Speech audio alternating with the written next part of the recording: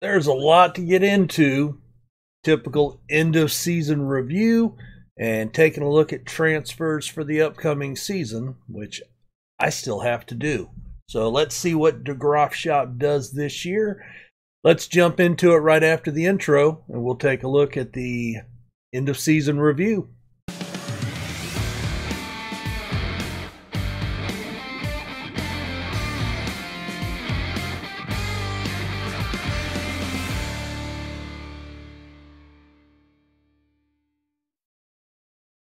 Hey guys, RC here, back with episode 40, Football Manager 21. This is our single team climbing the ladder save with the Graafschap up the orange in the Netherlands, Eredivisie. We finished 7th last season, 58 points out of 34 games, making headway, climbing it up slowly, but still looking to crack that top 5 and get into some Europe. It seems like we'll never get there. Well, let's take a look at the season review. Harry Dykes was our backup goalkeeper that came in. C+ grade, only 2 appearances. Adrian Delcroix, mid-season pickup, our new number 1 from Antwerp.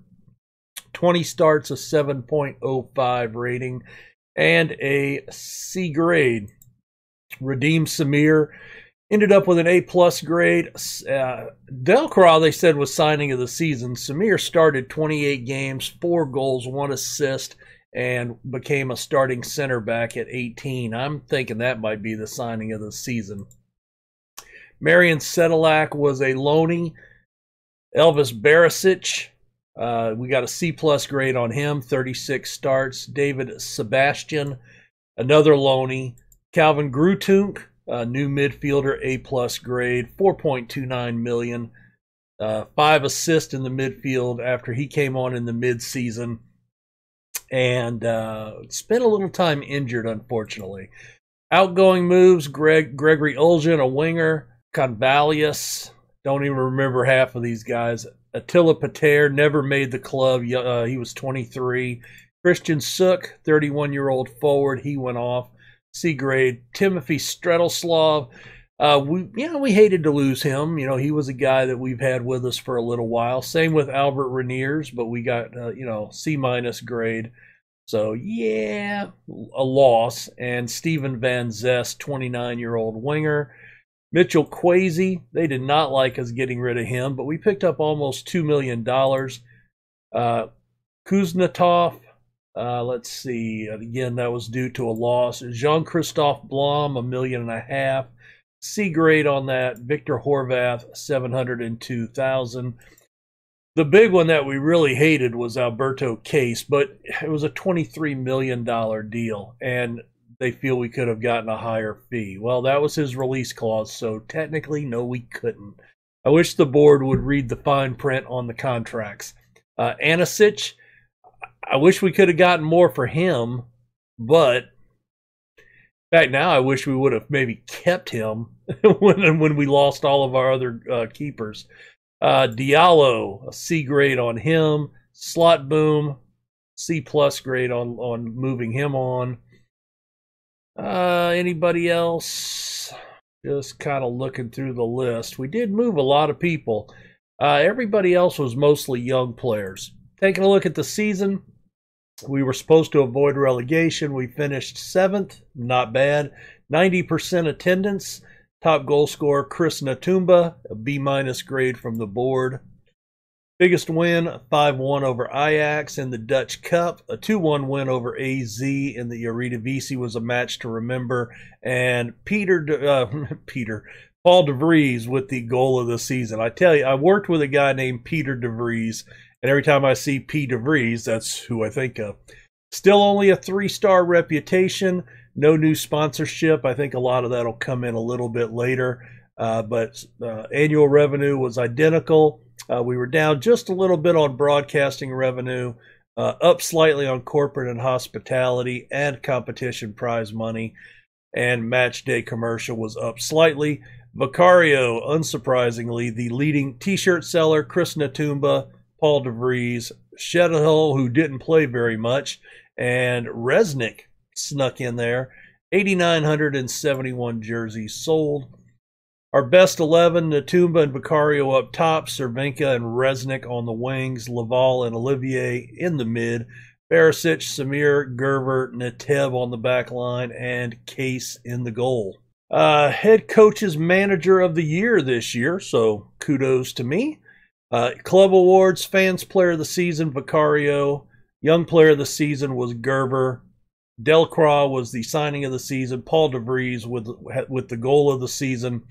Nothing happening in the competition, and a few records. 5 goals in a match by Vicario, 3 goals in a league match by Vicario, 9 players of the match, sets a new club record in a single season by Vicario, and Resnick, highest transfer fee paid at $7.5 million. There's your comments. All right, club vision and expectations. Play attacking and possession soccer, high tempo, work within the budget. All right, so end of next season, avoid relegation. That's good that they're still not looking for anything else. They do want to reach the group stage in the Euro Cup. My contract is up next year. Training and youth facilities will be completed. And then the following year, become an established Arita VC team. I think if we have above a mid-table finish again, I think we'll hit that a little early and basically accept that there. Squad dynamics, looking good. Shedahull, I may end up having to move him on just because he's not playing a lot. And we really need to make some room for either Natumba or Vicario to hopefully move up. Talking to the team. All right. So, yeah, they didn't like that, but okay. And the group stages. So, ladder stages. I don't like these promises. Every time I try those, they're never very good. All right. They are off. Gerver finished second in the Dutch Young Player of the Year. And I am on the short list. So I will vote for that. All right, we've got our new scouting budget, $322,000, which it won't quite allow us to scout all of Central Europe. That comes in at $464,000. And initial budgets, 1.27 on the payroll wage bill and 9.57 on the transfer, which is a slight cut. It was 11 million, so that's disappointing. But we do have about $350,000 or so on the wage bill, which we really can't afford. So we're going to have to kind of be very careful with that. We've got an offer out on one player, and you can see Spans, who was on loan with us a couple of seasons back, will be joining us permanently, and a few other players are having contracts expire, and we've got Hosick is outgoing. So that'll be happening here in the next couple of days. Well, here is our first signing of the offseason, Angel Vigneron.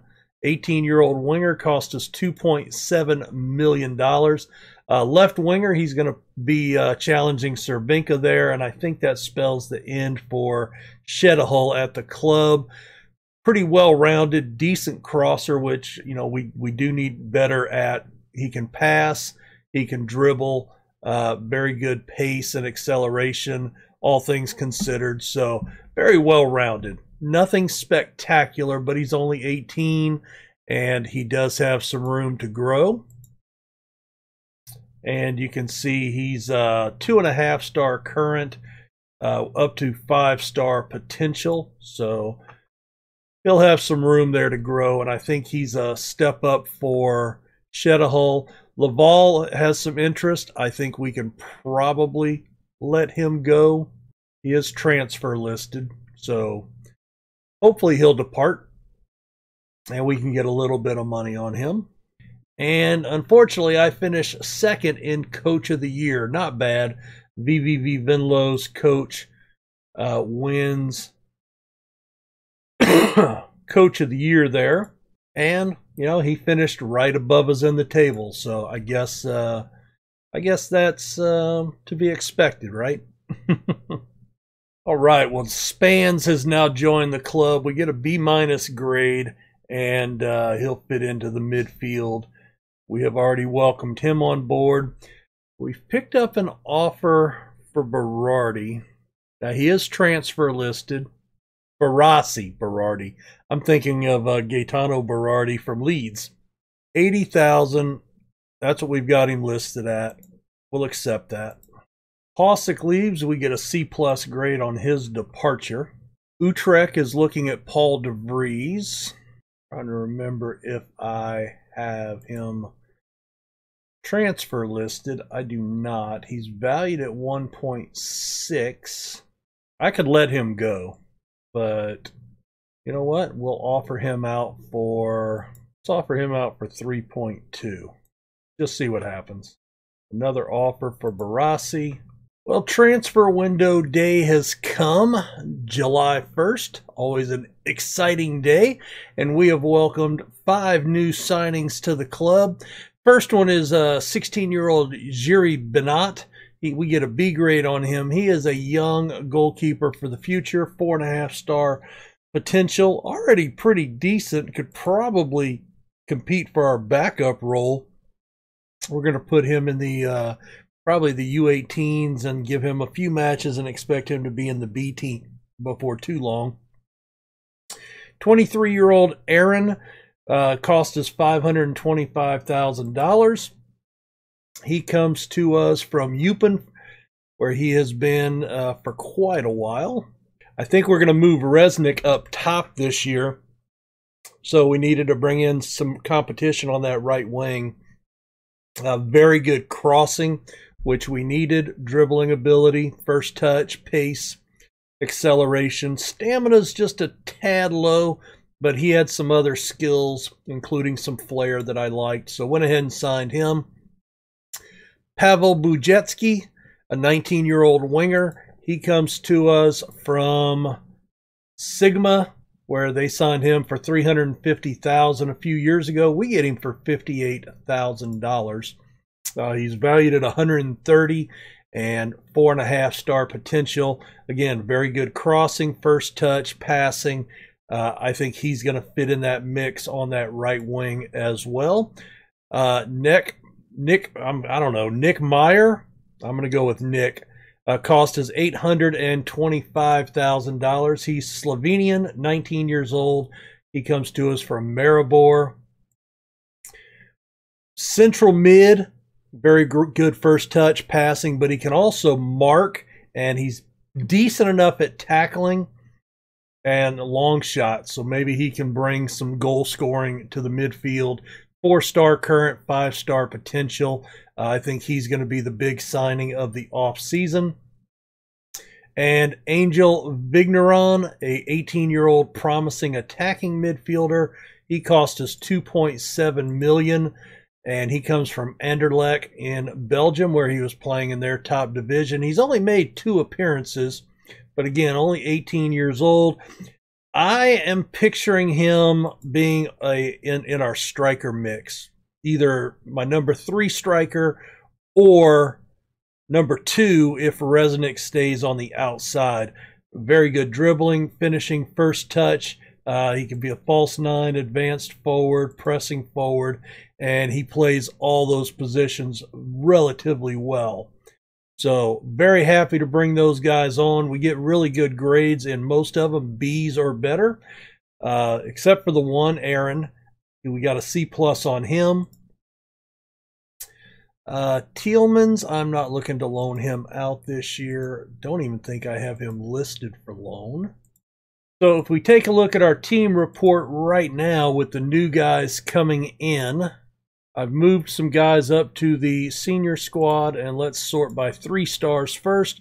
Paul de Vries, Baccario, Resnick, and Krisnick are up there.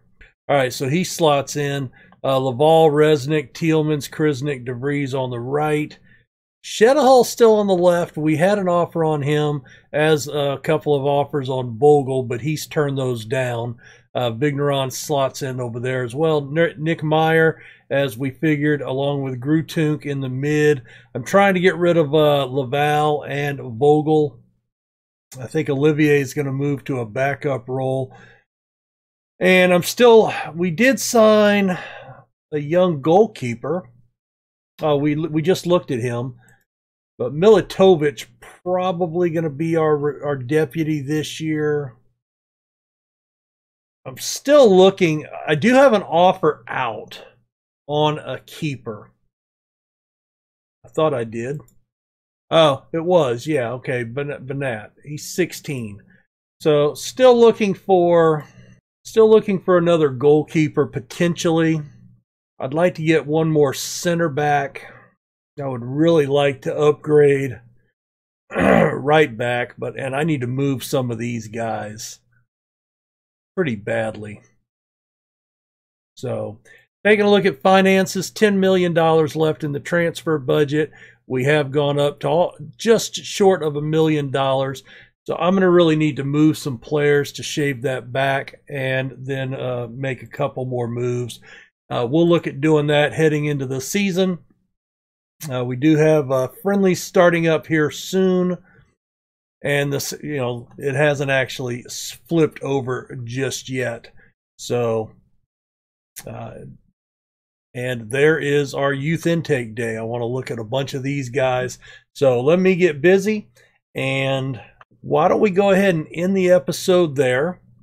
We've looked at the major transfers that I've already done. Next episode, we'll take a look at final transfers, any new players that I bring in, and we'll also get into our opening match of the new season.